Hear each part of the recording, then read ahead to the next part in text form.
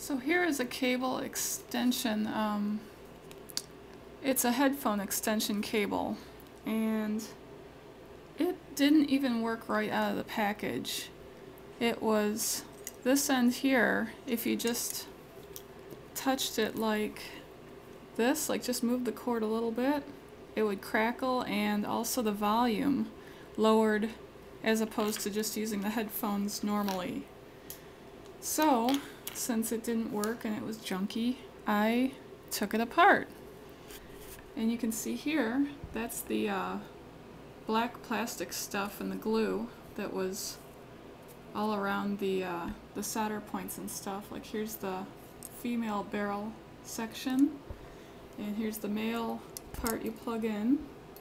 And you can see I've soldered on my own wires. And here's the old cable.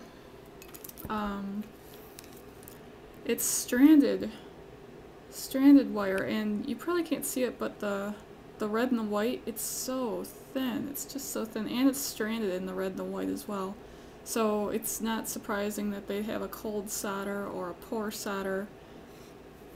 And you know, this cable just wasn't good at all, and so I took it apart. And again, I hooked these on, and then with the multimeter, I tested the continuity. And let me hook that up real quick here.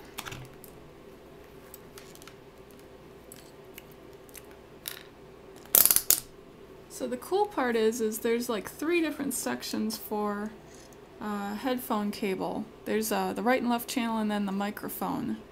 So you can put your, let's see, I don't remember which is which, but we'll find out in a second. We'll do the continuity test here.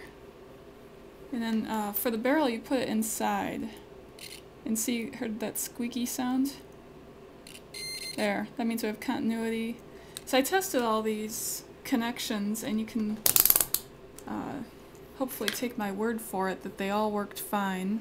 But we'll do a audio test here in a second. But what was interesting was I don't solder very often, and I don't know if you're going to see this. Let's see. I melted the crap out of the bottom here. Oops. In fact, I thought it wasn't going to work anymore, but it did.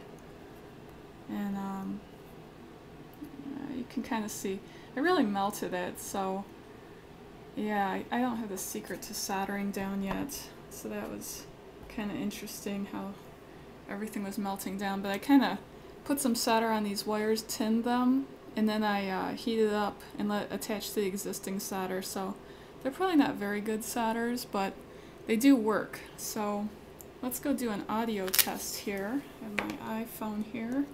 First we'll do it with regular, just the headphones. And let me pick a song. So we'll do a song, and I'll turn up the volume so you can hear. Pick a very good song. Let me pick one. Okay. So you can, this is just the regular volume. Now we'll hook this up with the extension, and it will still work. So I plug that into there, and I'm going to plug this into the iPhone. Wait a minute here. No, I got that right. I'm going to carefully plug this in too, and then play this. And so it's about the same volume. So that means my connections were better than what it originally came with.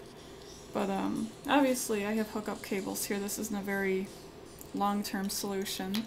But it was fun to take the cable apart and see that the jacks did work properly. It was just the connections of the cable that were